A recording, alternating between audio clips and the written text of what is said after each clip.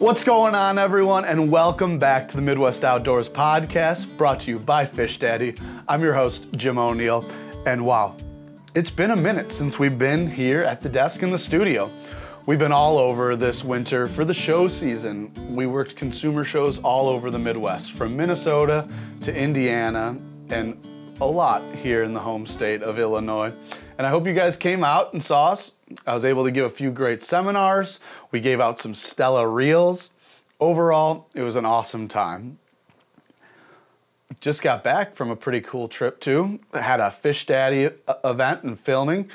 Guys, we stopped at Upper Red Lake in Minnesota and caught some of the biggest crappie I have ever seen in my life. And then I was able to get up to Lake of the Woods. And quick little teaser here. If you guys didn't check it out or haven't started listening to the Midwest Outdoors podcast on Spotify or Apple, you got to check out that right now, because we have a little gem there, a little hidden gem on there right now. So check that out if you guys want to listen to a show that maybe wasn't released here on YouTube. We have a full show today. I want to get to it. We get to sit down and talk to Trey McKinney, the hottest, literally the hottest thing in bass fishing right now, maybe, and the youngest, and an Illinois boy. So we get to have a great conversation with him after he won his first ever Bassmaster Elite Series event, and it was a thrilling tournament, so we'll get into that. Kevin Van Dam released some huge news. We're going to get into that. And yeah, just a lot in the news and a new record locally. So let's jump right into it. Rex Remington. This gentleman caught a behemoth 8-pound, 4-ounce smallmouth out of Monroe Reservoir in Indiana. It's been close a few times, the smallmouth state record on the lakefront in Indiana. And lo and behold, someone beats it in an inland lake. I don't know if anyone saw that coming, but it was an awesome fish. Just happened on March 3rd this spring. And congrats, Rex, on that giant fish. That is certainly a fish of a lifetime. And we'll see if someone can beat that on the lakefront. Now, 8.4, that smashes the last record by over a pound. So we will see if that happens, but at least something to shoot for. And we'll see if any of the other smallmouth records fall on the Great Lakes this year. I know there's a chance it does. It's also a 1-year anniversary of James Schmidt's giant Argentina River king salmon. So I just like to throw it back to this one, show you guys a picture of this. I think we talked about it on our first podcast that we were filming, but king salmon have a special place in my heart. The Chinook is a beautiful fish, and for this to be the IGAF all-length record, it's an awesome fish, so just wanted to show that to you guys real quick. Now in the news, like I said, Kevin Van Dam made quite the announcement this morning. So we covered the fact that he is done with tournament fishing.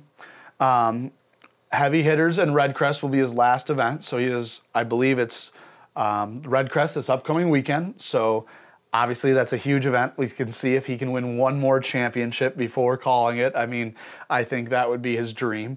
They'll be down on the Coosa River in Alabama. So I'll have my eyes glued to the screen all weekend to see who wins that one. His new announcement was not only, like we all kind of thought, he's coming out with a TV show, but he's actually launching his own media company. So they will have a lot of things coming out from social media, YouTube, and TV as well, from different shows that he hosts or produces. So that will be really interesting to see. I know his show, the Van Dam Experience, debuts on the Outdoor Channel early January of 2025. So I can't wait to see it. Kevin really got me into this sport. One of the people, at least, that got me into the sport. So I can't wait to check it out, and I know it's going to be an good entertainment with big fish. Now let's get to the tournaments. So before we get to Trey, we did have a championship already done. Like I said, we got Red Crest coming up, then we got the Bassmaster Classic coming up in 2 weeks, which, by the way, just so you guys know, we are going to have a show from the Classic. We're going to have some awesome guests, and we are going to show you guys some really cool new products that are about to hit the shelves. The fun thing about the Classic is not only do you get to see your fishing heroes, you get to watch an awesome event unfold and see who wins that check and host that trophy over their head, but also it's like a mini iCast. You have some new products that are coming out. So I'm looking forward to getting there. But we just had the NPFL Championship, the National Professional Fishing League, and they were down on Lake Amistad in Texas. And it was a great 3-day event. You know, a couple of the pros you guys are used to, maybe from some of the other tours, there are a couple anglers fishing that. Guys like John Cox was in the top 10. The winner was Brandon Perkins. Brandon Perkins took the title, and he won by over 15 pounds to second place. So he ran away with that thing, and he did it with one of my favorite techniques ever. He was throwing a big swim bait, like a mag draft style bait, down shallow bluff walls, slowly riding that thing. I was watching him and cranking on him. And he followed it up if he missed a fish with a jerk bait or a Senko, but it was a dominant performance, and it was really fun to watch. Now, speaking of dominant performances, and I'm not going to talk too much about it because we do have him on the horn here, but Trey McKinney won the second stop of the Elite Series, and I don't know about you guys, but I had him in my fantasy fishing team, so some nice points there for the season. It's unreal. He just turned 19 last week, and last week he missed the cut by ounces. He could have fished on his 19th birthday on championship day, but he missed it by ounces. Still, a top 12 finish, nice little check and respectable for an 18-year-old. Now 19, obviously he's learned all about the world, he's mastered all fishing, and now he wins the Elite Series event. And punches his ticket already to the Bassmaster Classic. So I'm happy to have him on here. Not only a cousin of my buddy Trevor McKinney, but Carbondale, Illinois' own Trey McKinney. Alrighty, everyone. Well, hey, I had to hop off the ice for a second, because there's not many opportunities you get to talk to the individual that you wanted to talk to before the tournament, but he was on too many fish in practice. So here we have with him the youngest to ever join the Century Club, the youngest to ever win an Elite Series event. I mean, I'm sure there's a few more youngest ever there, but forget about that, man. Forget about your age. I mean, you're just crushing it. What's up? Oh, thank you, buddy. Thank you, sir. So how about that? A week in Texas and $100,000 richer, huh?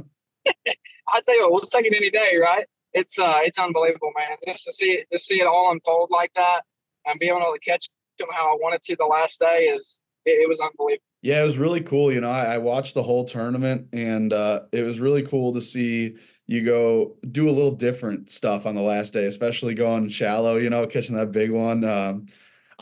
Personally, my favorite, I think, was you breaking that rod in half and flipping the rod in, flipping the fish in.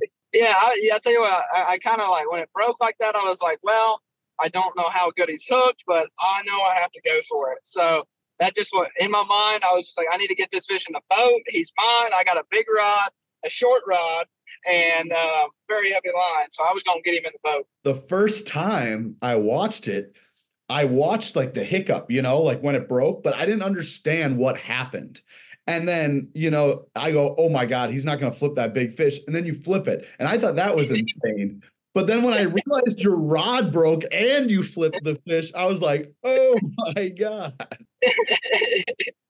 Where does this go on your list? Because I know you won a few boats when you were young, you won some state events, you've qualified for the elites. That had to be a huge feeling, but to hoist a blue trophy, right? I'll tell you what, ever since I was little, you have to be old enough to understand what it means to hoist one of those. So, I would say, to really understand what it meant would be about 14 or 15.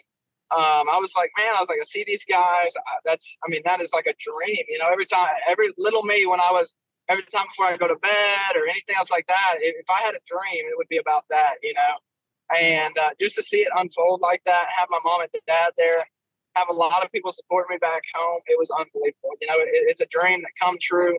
Even if it don't happen again, which we're going to stay positive with it, that's a moment in life that I'll never forget. Well, I think it could happen again because not that we don't want to just have, one of one of our favorite Illinois fishermen on the show. But there was a reason why I wanted to have you on before this season started, because I knew there was a legit opportunity that something like this happened. I didn't think the second event of the year already, but you know. Absolutely. It was, like I said, when I went through the week or whatever, and I lost one fish out of 4 days of fishing and catching 30 pounds a day, I was like, maybe this could happen. You always get those weird tingly feeling.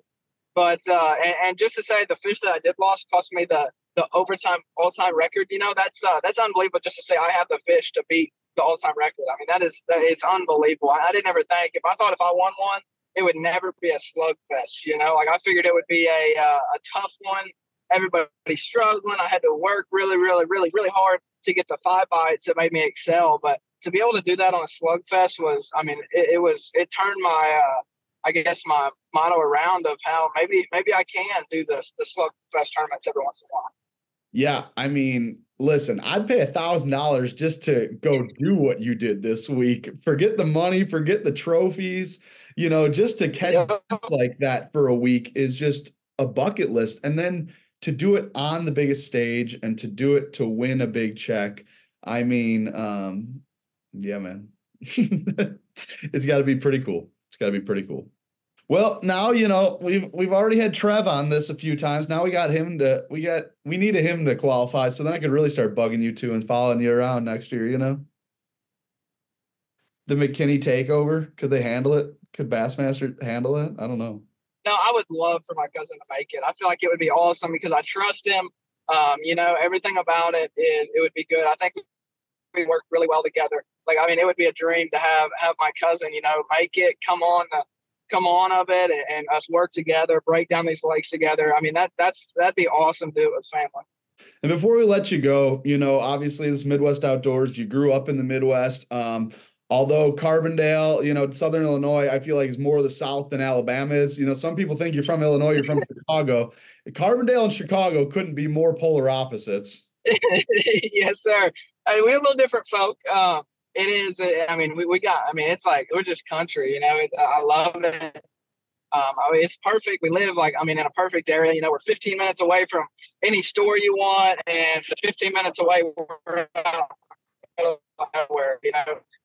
It's really cool. It seems we got a farm. I get to hunt. If I ain't hunting, I'm fishing. All the time. That's just being in the outdoors is what I love. And if you got one takeaway, if you could tell the viewers one thing, the listeners one thing, growing up in Illinois, fishing pressured water like we do in Illinois, what is one thing that has helped you a lot fishing in the junior, the high school level in Illinois to now the pros? Absolutely. And when I come from Illinois, I learned how to go out there, focus on my 5 bites a day, and most likely get paid. That's a huge thing. If I come from an area where, it's a really good fishery, you most of the time have to go out there and catch 20 pounds to get a check. That's a little different. You come across the stage with a little different mindset. But coming from Illinois, where sometimes 10, 11 pounds will get you a check, yep. I figured out how on those tough tournaments. That's why I said that's the ones I love, because that's what I come from. I come from focusing just to get my 5 bites. If I got 4 bites, or most of the time at home, that's what I was doing in this tournament. If I get 3 bites, I realize I only got to catch 2 more the rest of the day. I don't think about, okay, well, here's this. I got to catch so many more a day. I'm thinking about the next bite. I'm not thinking about everything else, who I'm fishing against. I'm thinking about where this next bite is I'm going to get. And that's a really important thing a lot of people need to do, really. To me, that's what helps me a lot, is just, focus on that next bite. Don't focus who you're fishing against, what you're in, what tournament you're in. Focus on that next bite. Have the confidence in yourself that I know I can make it happen. Where's it going to happen, and where do I need to go to make it happen? That's a huge thing, to have the confidence in yourself and never give up, even if you have 30 minutes left, like we did on Sunday. I caught that 7-6, and I literally about started crying, because I was like, man, I need one more bite. I was freaking out. I was stressing out. I was like, no way I'm going to catch 28 pounds, lose the tournament because I have a 2-pounder in the box. I was like, I have to get one more bite. And when I leaned into it and it didn't move, I was like, I have to land this. Like, this is her. This is what's going to seal it. And when I got that thing in the boat, everything just broke loose. I couldn't hold it. I couldn't hold my composure no longer. It was a pretty awesome deal. And just to say, with your head down, stay on the grind. Don't let nothing get to you. If you lose one, look forward to the next one. That's the past. Forget about it. Find out what you've done different. Find out what you can do different to land the next one, and just move on. Great advice, spoken like a veteran pro that's been on tour for a whole 2 months. So, hey, Trey, I want to thank you, man. Hey, between you, we got Carter in the high school level. We got Drew Gill kicking right now. Illinois boys, we're winning it. We're taking trophies. It is really cool to see Drew do as good as he has. That is awesome. When I texted him the other day down there, I was like, us Illinois boys got to stick together. He's out there killing them on Toledo and the next tournament, Rayburn. That man is doing incredible things. So hopefully, we just keep on a path. Hopefully, we both keep catching them and go from there. I'm gonna start making it a thing. The Illinois boys, we're gonna make it a group. It's gonna be a legit thing. Absolutely, buddy. Well, thank you, sir. All right. Well, hey, thanks for joining us. Safe travels, of course, and we look forward to watching you all season long. And an honorary, now true fish daddy, Trey McKinney. Midwest Outdoors Magazine helps you enjoy the outdoors, giving you the best information on where to go, what to use, and how to use it. With fishing maps marked by the pros, nature notes, in-depth interviews, and much, much more. Your subscription gets you 10 big issues of the best in fishing, hunting, and the great outdoors. Plus, Midwest Outdoors Digital Edition gives you dozens of extra articles. Sign up now at mwomag.com. That's mwomag.com.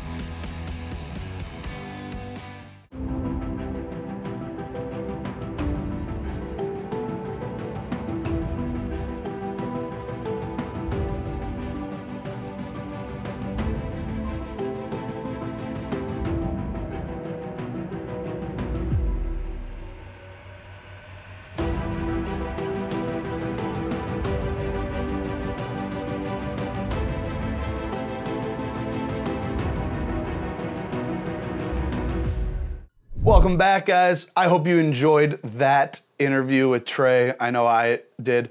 And he joined us. I know he was busy. He's been on like 7 podcasts this week. He's been having the interviews and photo shoots from that tournament and on his way to his next. So thank you for taking the time out of your day, Trey. And by the way, guys, I know we're only 2 events in, but Trey's tied not only for Rookie of the Year, but also Angler of the Year right now with YouTube and bait maker and bad boy phenomenon, Ben Milliken. 2024 is shaping up to be a very interesting year where we have the average age of probably 22 for the top 10 right now. And some of those names that you're always used to hearing every Saturday and Sunday starting to slide down the leaderboard. So the young guns are coming in strong. So we're gonna see what shapes up this year. I'm really intrigued to see what happens. So we took a hop and a skip over to the Mississippi River on the La Crosse and Onalaska area, an area that is known for bass fishing during the summer, that has some good walleye fishing in the spring and fall, but in the real late fall and the ice season, and right after that ice thaws, Onalaska and La Crosse is one of the best yellow perch fisheries, not only in the Midwest, but truly the world. They get so big. The fertile waters of the Mississippi River have so much nutrients in it, have so much bait, and these fish have stomachs unlike any perch I've ever seen. And you guys know, we caught some giant perch this year in the city. They're just built different, and their colors are even better. So we got to go out with the Great River Outdoors guides, and Vince put us on some really big fish. Now, we only had a short amount of time because, again, we're running back and forth from these shows, but we got into these shallow flats, and we're really looking for these fish that are in their winter areas. You know, normally ice is still there or just coming off, but it was completely open. There was a pretty large group of boats out there fishing, and I can only imagine how big it would have been if we were out there on a weekend. But people from the dams to the backwaters are looking for these beautiful, beautiful perch. So we fished with them for plastics. We caught a few on the Fish Daddy Spyro. Minnows on a drop shot or under a slip bobber was pretty much what I saw is the most used technique out there to catch them. Now, occasionally you run into a largemouth or a northern pike, and that's pretty fun out there as well. But the cool thing about it is you can do it without technology. You can do it without fish finders, or you can utilize them. You know, I've never used forward-facing sonar in any water pretty much shallower than 7 or 8 feet. And it's obviously more difficult to see the shallower it gets because you have more in the way, like weeds and brush piles and rocks and such.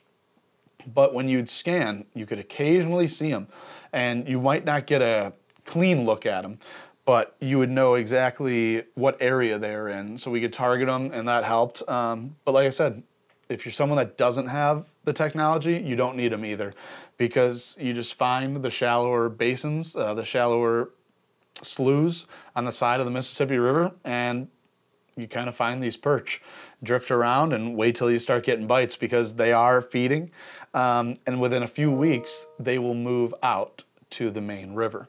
So I was glad we were able to get up there, because like I said, the season could be short and then you got to go find them. A lot of guys will go fish then the barges. There's fishing barges on the Mississippi River that are connected to shore, and you pay to get out for the day and can fish off them. It's a really cool experience and a unique way that anglers can get to fish that aren't sitting on shore, even if you don't have a boat. But also the boat anglers will also start getting clumped together under those dams, because not only do the walleye start eating pretty good here, but the perch as well. So it was an awesome time being up there, and I want to thank everyone at the Great River Outdoors for taking us out. It was a cool time, and I can't wait to hopefully get with them this winter, because they offer airboat, fan boat trips on the Mississippi River, which has always been a dream of mine to get out on. So if you guys are looking to catch some giant perch this year, obviously Lake of the Woods, Devil's Lake, the Great Lakes, they offer unbelievable opportunity for that. But do not sleep on the Mississippi River perch. In fact, they are some of my favorite, and I was greatly impressed by them. So give Great River Outdoors a ring. You can look them up online, greatriveroutdoorsllc.com, or call them at 414-791-5534. Alrighty, enough about my travels. Now, we're going to take a quick commercial break, but we're going to come back with a quick fishing report, but also a breakdown of what's going on somewhere else in the Midwest. Midwest Outdoors Magazine helps you enjoy the outdoors, giving you the best information on where to go, what to use, and how to use it. With fishing maps marked by the pros, nature notes, in-depth interviews, and much, much more. Your subscription gets you 10 big issues of the best in fishing, hunting, and the great outdoors.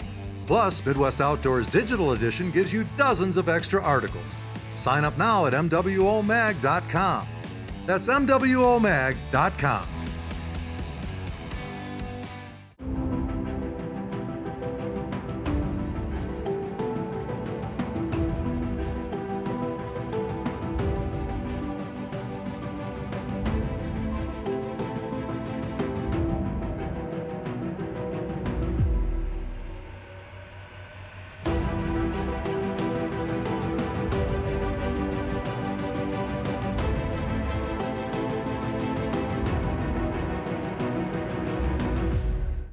All right, welcome back, everyone. We are joined by the steelhead queen herself, the stream queen. How are we doing? You know, just making it through another day. It's beautiful out. The weather's getting nicer, so happy to be here. Well, I'm glad you have good weather. We got about 2 inches of rain last night, and the streets are all flooded. The ponds are all blown out. The creeks are blown out, but that's a beautiful thing, because after a couple days, once it stabilizes, we haven't had good water in a while. And I know you guys have been dealing with that. What are your creeks looking out like over there? Yeah, absolutely. I mean, we were blessed with some rain here probably about 2 weeks ago, and it was one of the nicest, rains that we've seen in a while this year. We've really struggled to keep water in the creeks, which is unlike any other year that I've personally seen. I've been fishing these creeks for about 5 years now, and every year springtime is one of the best times to fish. I mean, the water's beautiful, the weather's getting beautiful. You have those spring run fish coming in, you have the fall run fish starting to drop back. It's a great combination of everything. You get a mixed bag sometimes with the smallmouth coming in.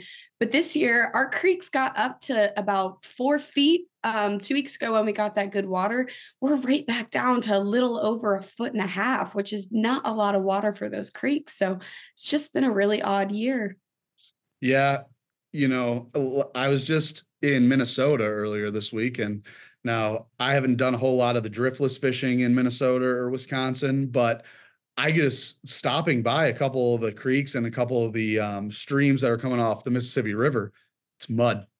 Yeah. Like literally, you can walk across the whole thing or half of it.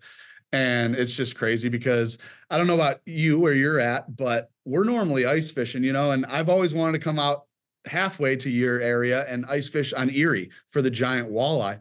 Yeah. And for 3 years now, there really hasn't been a season. There's no ice. I mean, I believe we got ice for maybe 3 days this year, but like you said, the past 3 years, just the temperatures haven't stayed cold long enough to get that safe ice for anglers to get out there and actually be able to have their hand at some nice ice fishing, which is a shame because Erie is notorious for having some great ice fishing. So just, a few bad years and you don't get the opportunity.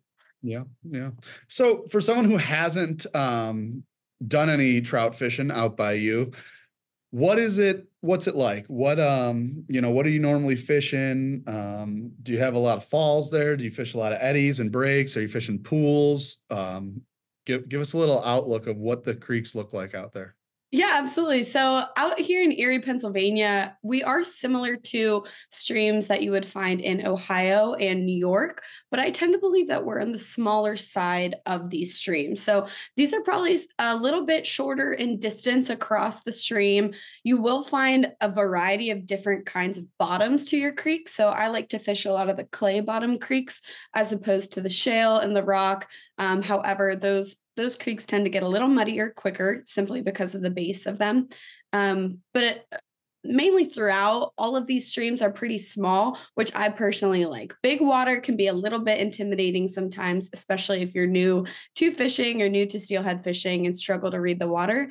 So these smaller streams that have these runs with easy to read water make the fishing pretty easy. I mean, it's kind of hard to complicate it, especially when you see these massive steelhead in these streams that are maybe 6 feet across. So our fishing here is, I think it's one of the best in the country. Elk Creek is, I believe, named in the top 10 steelhead streams in the entire country. So it's really nice to have one of those kind of in your backyard. It's a very deep stream and these fish just load in there every year.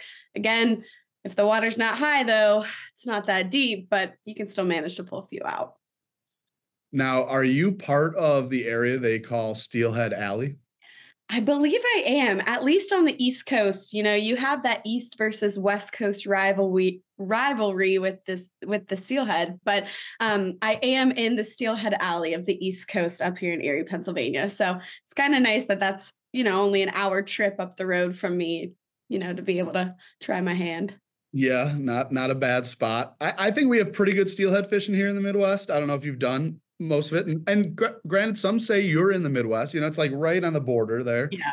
But on the Great Lakes, especially Lake Michigan, I don't know if our numbers are that big, as high as your guys are, but we grow them thick. These things are like torpedoes, and when they get acrobatic, it is unbelievable. Absolutely. I do know I have fished Trail Creek in Indiana once, which I believe comes off of Michigan.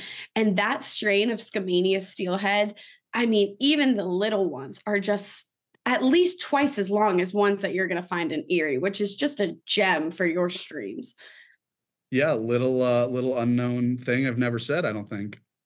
Trail Creek is where I learned to fish.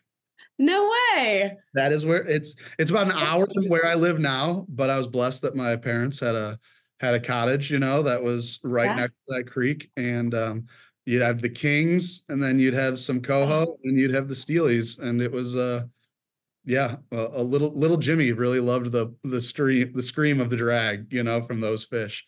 Oh yeah, and one thing too about those streams, like I said, similar to up in Erie, just the beauty of how small those streams are, but what you're able to pull out of them. I truly think that's probably the best way to learn how to get into steelhead fishing is to fish this smaller water. When you get more confident, you can go and explore, the Ohio rivers or the New York rivers, or even go out west and fish that big water. But I think there's just something so cool about going to a little backyard creek. You can walk all the way across there and then just pull a massive fish out. There's just nothing like it.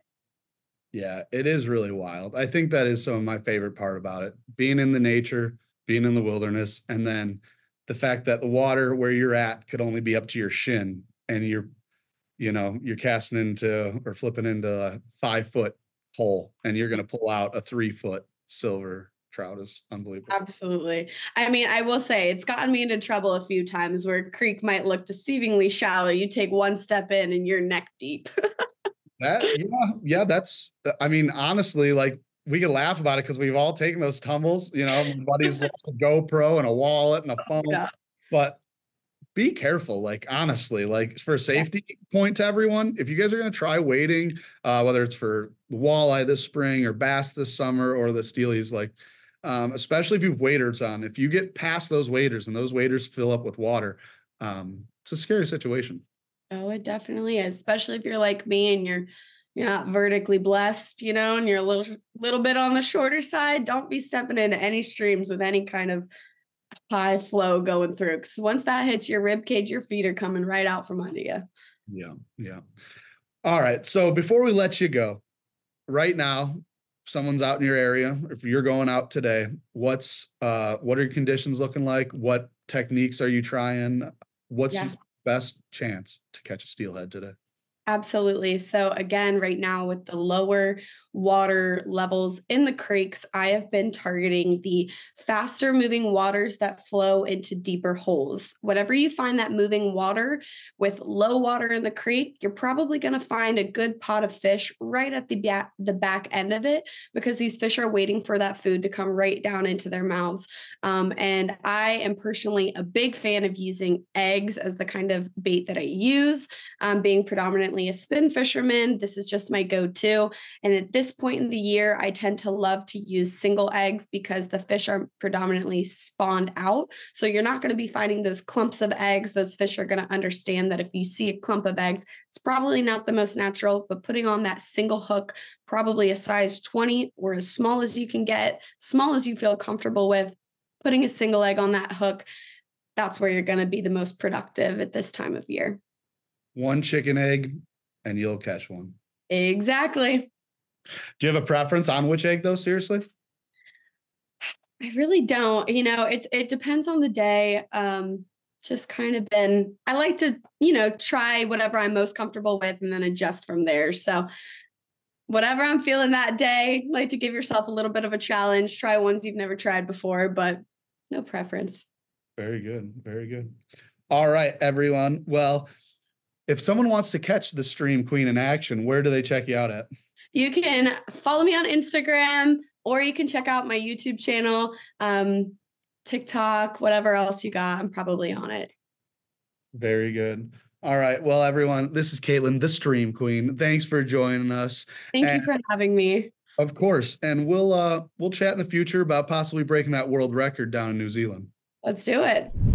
Midwest Outdoors Magazine helps you enjoy the outdoors, giving you the best information on where to go, what to use, and how to use it. With fishing maps marked by the pros, nature notes, in-depth interviews, and much, much more. Your subscription gets you 10 big issues of the best in fishing, hunting, and the great outdoors. Plus, Midwest Outdoors Digital Edition gives you dozens of extra articles. Sign up now at mwomag.com. That's mwomag.com.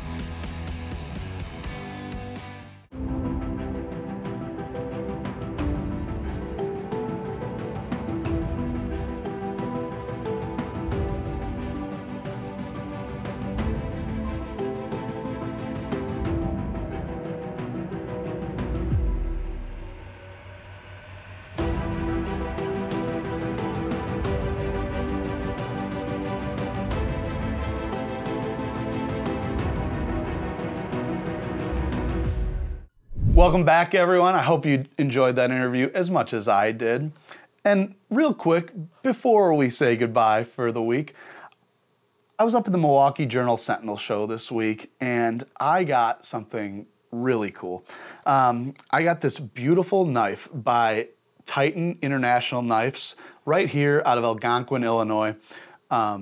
This knife is so nice. Not only is it really well balanced and weighted nice to hold, but I mean, look at it. It comes with this nice leather sheath, belt attachment on it, multiple clips so you're safe. It doesn't pop off on you, it doesn't cut you while you're driving or walking around.